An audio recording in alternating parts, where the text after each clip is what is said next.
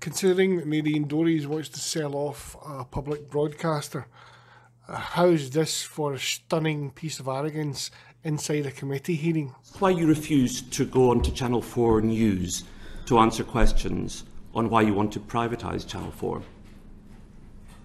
That's my right to do so. Sorry, is the answer finished? Well, of course it's your right to do so.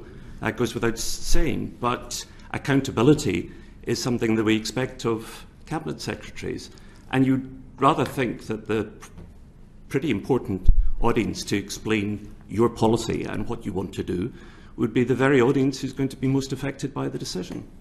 Well, I've had a number of media interviews on Channel 4.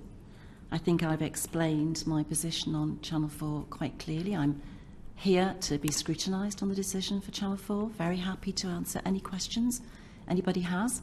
But which media outlet I choose to appear on is my choice. And there you go. It's as simple as that.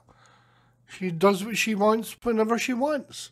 Anyone that thinks that this woman is eligible for this job should be taken out the back and slapped around the head with a wet kipper.